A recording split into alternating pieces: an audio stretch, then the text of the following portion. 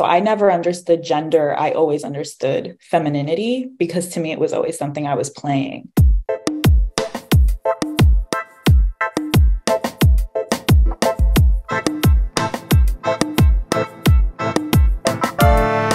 Hi, and welcome to Femme Study, a podcast and media project about femme art, theory, and culture. I'm your host, Jillian Hernandez. I'm a women's studies scholar, author, curator, and Latina femme, obsessed with popular culture and the politics of style. Thank you for joining us. Today, I'm talking to Maria Saldana, a bisexual indigenous charapa femme who's best known for her work on puteria, healing, and queerness in the Peruvian Amazon. She currently writes the Maria Pero No Santa advice column for them. Our conversation was sparked by Maria's work on an upcoming article for them on the queerness of Chonga culture. We touch on how we came to and embody Chonganess, how Chongas build queer community, and who some of our queer Chonga icons are. Soon, the full conversation will be available via podcast, so stay tuned for that. References will be in the links below, and I hope you enjoy it. Chongas and Chongis very much, I think, found me post-migration. So my mom and I left Iquitos, my hometown, I want to say like 99, 2000, and then migrated to the DR. We're there for a bit, and then ended up in Miami. And we first migrated to like Opa-locka. And so what would be like a common thing that would happen, you know, my mom was working class. My parents are very much still working class. Here in South Florida is that on Sundays, we would go to the pulguero with my mom. And there you would see like just rows and rows and rows of like clothes, purses, shoes, like earrings. And so the first time that I think saw like the what I see in my mind as the embodiment of a chonga was at a pulguero. And it was when I bought my first pair of chongi earrings with my mom. They were like these blue hoops. They had like blue gems. And it was very much this like full moment of like, there's reggaeton and salsa playing from like radios around. There's this chonga that's telling me like, look, mommy, these are gonna look so cute. And I already was in my mind dressed the part as this kid. I had like these glittery jeans. I had this tube top on. So for me, it was very much like just like like that piece that solidified it in a way. And was very much so something that was not rejected at that time by my mom or my family. I only started seeing more so this kind of worry of what the term Chonga, not even just the term, but like all the meanings that were attached to Chonga. Exactly. When I started to grow up a little bit more in Opa-locka, and I started, in my family's eyes, to get a little too comfortable, right, in the streets. And so that was really like the pieces that suddenly were attached, not just to Chonga, right? But then puta started to come out real quick. As like a little kid, you hear it, like all the ways that like apparently Chongas were seen as deviant, they were seen as like easy in all of these ways, that just started to kind of not turn me off necessarily, but it actually ended up migrating my family throughout South Florida. And we eventually like found ourselves in like, I was going to school in like predominantly white schools. Like it was such a shift, I think, from when we first got to Miami. Oh, for sure. Yeah, because Opa-locka is also like very African-American and Afro-Caribbean. And I also want to be clear that when we're saying Latinx and Chonga here, like we're definitely, like to me, that always includes Afro Latinx people, and understanding that Chonga style is an African diasporic product. But that makes sense to me in many ways, because we've seen historically how like the way to shore up proper femininity is to dissociate it from Blackness. Absolutely. Right? And there's also, I think, right, and you touched on this when you were sharing, but the reclamation that's, I think, happening now, also, I think what's coming with it, and I mentioned this a little bit, but is that, you know, these like what are now called like the clean girl aesthetic, which to me is very much the slicked hair, the lip gloss, the, you know, the ways in which these aesthetics are starting to be seen as something that white women can use and wear to look more respectable in many ways. Like, it's so, I mean, to me, I'm just like, it's not surprising, but it's still like, it takes a bit for me to like swallow. Yeah. I think because it's so like, oh, so you can use these, right? Like you can have these aesthetics and still navigate the world in a way that Chongas to this day can't. And the ways that like, yeah, there's an appropriation that I think is happening simultaneously too. And then you also named the Chongalicious video, which I mean, I was really young when that came out. So that was something that like cousins and like close friends were listening to. And that was I think one of the most requested or like repeated songs at the time. It was huge. Like Power 96 was like blasting that all the time. And I'm like, now I'm like, they were basically like overlapping on Fergalicious, right? So yeah. And I think even recently, Laguni Chonga performed Chongalicious live, I think, during like a Pride event or something like that. So it's just curious the way that, I mean, there was this strange way that it was both a parody, but also like a way that at least friends and I were identifying with what was being said in the lyrics. So like, yes, the high art eyebrows, the lip liner, the hoops with like the names on them. But it was still like a parody. And so it was just a very strange place to like be witnessing. And now looking back, it's been years and years, like over 10 years, I think, since that video has come out. And it's still being streamed and watched and again, being performed by people like Laguni Chonga, who's like queen in my eyes. Yes.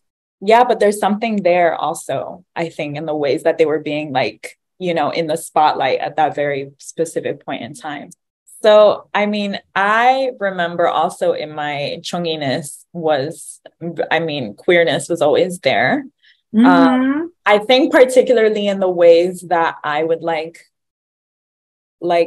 romanticize and like always crush on chongis in particular. So for me, they always, right, their lips, I like what attracted to their lips. Their lip gloss is popping always.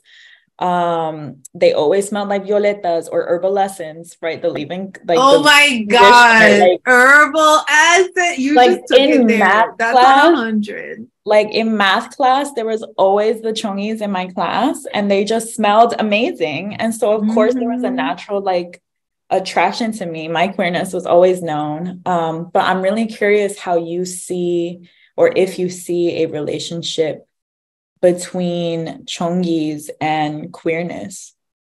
I do. I definitely do. I mean, I think that Chonga aesthetics are queer at the outset, even when they are on people who like don't even identify as such. Because I do think that it's an aesthetic that embraces the performativity of femininity. Like femininity to me, like, is queer outright. And so I feel like, and I think a lot about Jose Esteban Muñoz's work on like chusmeria and how, you know, chusmeria, which definitely is part of the Chongi universe, right? How that is a queer sort of performance. It's like a queer, you know, feminine performance. Jose Esteban Muñoz also links that to class very much, which is also racialized, right? And so I think that there is a kind of inherent like campiness that and molds of femininity and self-fashioning that are in conversation with things like drag, that are in conversations with like the super effeminate like hairstylist that your mama sees, you know, the makeup artist, the nail tech. So to me, it's like part of this overall world of working class femininity that of which queerness has always been like such a huge part and such a huge like innovative part. So there's that. But then I also think on the other side, the queerness that you're talking about, of a kind of erotic pull through the aesthetics, like the shine of the jewelry and the lip gloss and all of that, as a kind of homosocial, and sometimes avowedly queer kind of, relation and sociality, like that definitely has been there. I think of even in like charapa culture, I always see, like, to this day and even then, see threads of chonganess in our culture. And I think one, it's primarily because charapas are seen as the lowest in the hierarchy, I think, in Colombian culture, and particularly charapa women, because of the very same aesthetics that I see play out in Chonga. So it's like the lip liner, the eyebrows, the nails, the hoops, the tight clothing. I mean, it's hot in la selva. And so for me, I'm like, I don't know how I'm supposed to be wearing a sweater. Like, I know. Hot, like, and all, but all of a sudden those things become, oh, it's hot there. That must mean that you are, always like prendida in a way. So like always kind of like sexual, easy. And that's like a much larger historical context of charapas.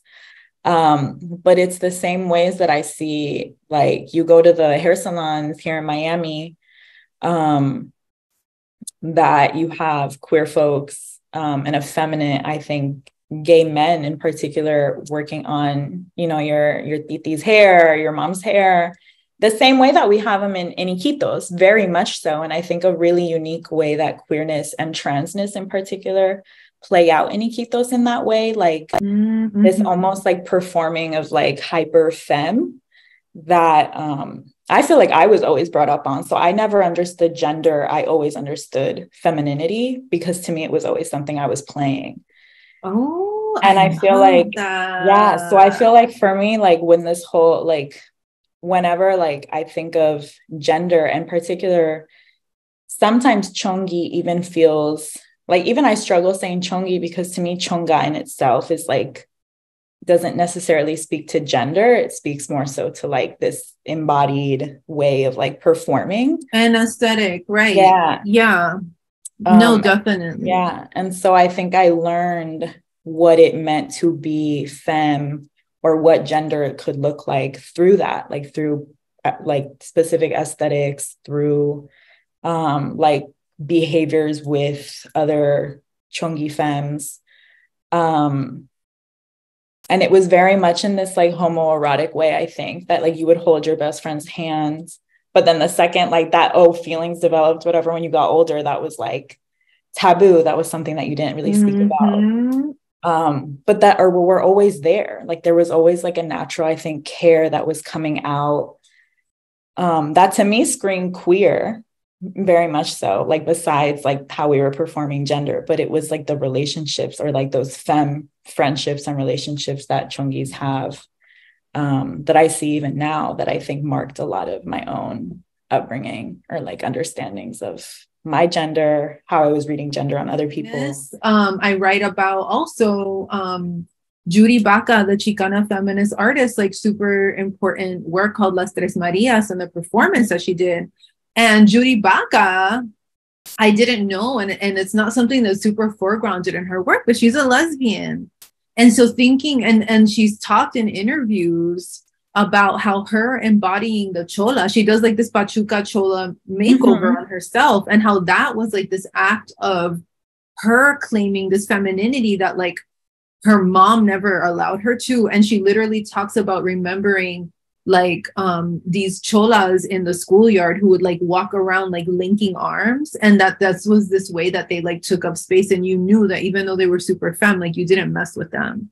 And some of them would have like razors in their hair that they could like pull out if you mess with them, right? So I do think like the queerness, the gender nonconformity has always been there, and so to me it's kind of sad that like for many of us, our entry point to it is through parody, or through this kind of performance that we need to do like decades later, or even me in my 20s finally coming to grips with like, you know, why did it bother me to be compared to a Bratz doll? Like, what the hell was going on there, right?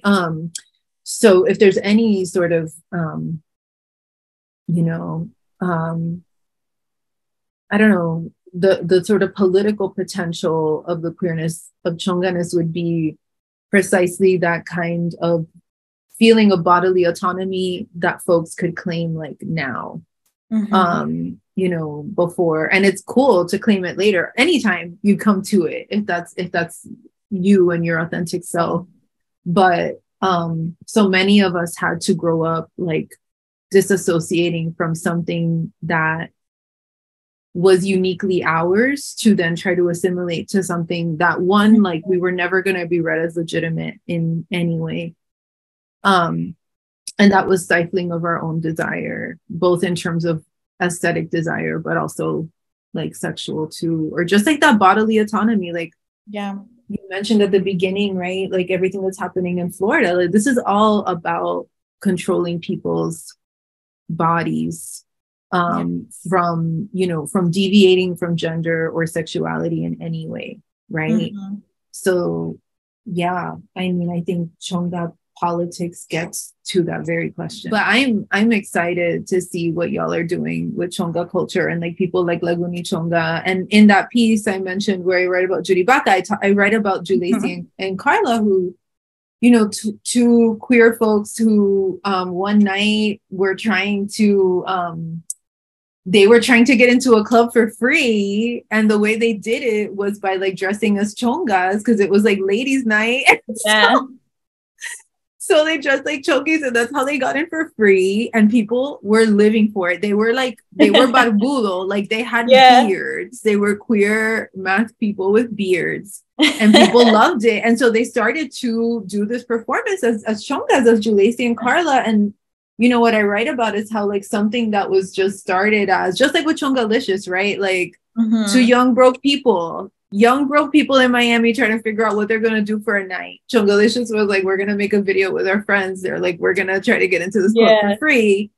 Turns into a cultural movement because Julesi and Carla started to get a following. And eventually that started this queer night downtown called Counterculture, which was a queer party in which up and coming, you know, baby queers like Jupiter Velvet, for example, like would start to perform. So we're talking about like trans femmes of color, right? Really experimental forms of drag that in Miami, even though there's a lot of drag, it's like very much catered to tourism, right? Like very particular kinds of aesthetics. So to think that like Chonganess and Chonga drag created this like very rich queer subculture in Miami, like tells you something again about the potential of that. I think of, you know, the context that we're currently in. One, I have seen nightlife in particular, and this queer and trans like Chongi nightlife be life-saving for a lot of folks. And also I think where I have seen or where I have felt the like my body or chonginess the most visible in a way that reminded me that there's no like safety almost. But at the same time, like holding, right, like having community around me that was still doing, and you speaking of this subculture that emerged, right? In particular, like this transness, but also drag that was not being catered to tourism. And I think of like our house, right? That's like very much like, you're in Miami, you're gonna go to our house with your friends. And so when I think of like what's currently going on, right, sometimes I'm like, y'all lack imagination in making these bills, because how are you like, I don't know how you confine, right, the subculture that comes out of chonganess, queerness, transness, because to me, it's like not able to be like, right, stated as like a bill or law that can like easily point to what to look out for. So to me, I'm just like, right, there's a lack of almost currently, I think in discussions that I hear about Florida being an unsafe space, or there's a lack of nuance, and also I think imagination in folks who are not currently here and have not lived in the communities, have not been immersed in culture, in this specific culture, because I still find I currently don't find a need to escape where I'm currently at. It's not like I don't feel the state on my neck. Yeah, but there's just the way that it like, to me, moves so beyond bills and policies. Not Absolutely. that very much impact people day to day. Of course. Yeah, but to me, it just goes beyond. Like, it's something that I don't think it can be captured, labeled, confined in like this neat way. And I think that's the point of Chonganis, is that a lot of times, and I think you named this very clearly, it burns, right? It like makes class burn. It like really has us reimagine how we are seeing racialized gender playing out throughout Miami, I think. Yeah, it's embedded in everything. Like it's like you can't disentangle it, even as these bills attempt to artificially do that. Like you cannot, like these trans folks and queer folks and Chongis have like aunties, brothers, sisters, like at all levels and all places of society who are not happy about this. So I think you know, again, same as you, I do want to name that there are real ramifications, but also resist this sort of call from people who aren't even from here to be like, oh, like it's unsafe. Like it's unsafe anywhere on this soil. And also not all of us have the luxury to go nor want to go, right? And who's going to be here for the folks who can't for whatever reason. So thank you also for naming that. I think of Chongis as being culture shifters, but also community builders. And so I'm just curious how you've seen Chongis engage or build community in Miami and throughout South Florida. For me, like more going back to Julesy and Carla, like that to me was just like this inspiring example of seeing, you know, this very queer form of Chonga embodiment and relationality literally create space and place and community. And then that sort of triggering these other connections. Like I remember one night I went to Counter Corner and the DJ was like fucking killing it. And I was like, who is this fam like playing this music? And then that's how I met Coochie Fruit, which is this like Afro-Latina, amazing, you know, femme DJ from Chicago, but who's from Miami. And so like just the permutations and like the culture of abundance, one of our favorite things to talk about, that emerges, you know, from that culture. So for me, both that, but also like what Laguni Chonga has done, like, let's just be real, like what an ambassador of Chonga culture, like internationally on the West Coast also, and, you know, from Miami, like this is no one pretending. There's receipts, there's archival photography. Chongi cred, like you have your stamp of approval.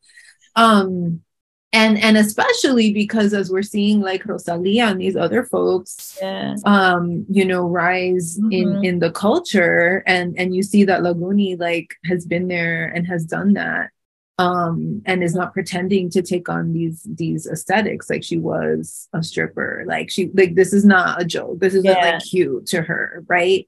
And so to see her start to get her flowers and create those spaces that other Chongis are going to just to have a night of dancing or just to listen to that music as you're getting ready to go out, right, at night, you know, that is also like another super important form of creating culture. And also like, let's just, the city girls to me are like honorary Chongis too, like, you know, ambassadors of Miami femininity to the 10th degree. And Chonga culture definitely owes so much to both Afro-Latinx femmes and African-American femmes And so I see their embodiment and the culture around the city girls as definitely being in conversation. And I love, like, you hear it even in their references, like they'll reference like Cubans and the Cuban girl at Tootsie's or whatever. And it's like, even their song right now is like Piñata, like through city girls. I love them so much. For real. No, that's so true. And I mean, even Young Miami and JT, right? I think their name, the City Girls, came from the label or the desire to, right? Everybody's like their whole thing was like, everybody wants to be with a city girl. And yet they're coming from, like, Young Miami's like from Opelika. Yes. And like JT from Liberty City, you know? And so I'm just like, that's, to me, like, I don't see, I'm not saying that Chongas don't live in Brickell, right? But if we're really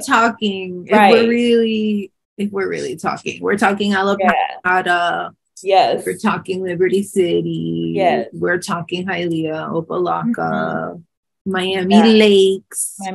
Also, shout out Rosemary Romero of Poor Nails. Huge shout out. Oh my gosh. Talking about Chonga aesthetics and community building, right? So she had this like mobile nail project called Poor Nails, where she would do people's nails as a form of relational artwork and choose Maria as artwork. And I was really so thrilled to include her in a show curated in Miami in 2014, and like doing dudes' nails, like doing little girls' nails, and the aesthetics are very flea market, but she's from Miami Lakes. Like, she grew up in that. This is not, you know what I mean? So yeah, huge shout out. Well, Profe, I guess my last question, since we're talking about the ways we've been showing up, is how would you embody, or how do you embody Chongiviri activity? I think I am very sonically loud, and I always have been since I was little. And I remember that being something that would bring me shame because I wouldn't realize it. And everyone's like, Jill, like, everyone can hear what you're saying. Literally every girl, if you thought you were being slick, like, no, like, everyone literally heard. But I do think what's something that was actually kind of shameful and that people used to like roll their eyes at me about has become a strength of mine, because I think it makes me a good profe. You can hear me in lecture. You can hear me in lecture. But yeah, I think mostly in my sonic voice, in how I dress, and also in my attention to other femmes, and my valuing of other femmes, which is something that I'm investigating more and writing about more in my work right now, because I think that's actually how we survive, quite literally, is by recognizing each other and supporting each other. Yeah. Thank you, Profe. And like, you were such an inspiration to me in undergrad, because I think I got to UF and I was like, what is this white cishet place? And then very quickly realized how, like, if I look back at my freshman year, I was not wearing my hoops. Like, I was not like sporting my nail. And that changed over time. And then by the time I was in your class, it was my senior year, and I was like, I'm all in. Like, I'm ready. like, no, you came in like you were marinating. Yeah. And now we're going in the oven. I was ready. Thank you so much. This was an amazing conversation. Thank you so much.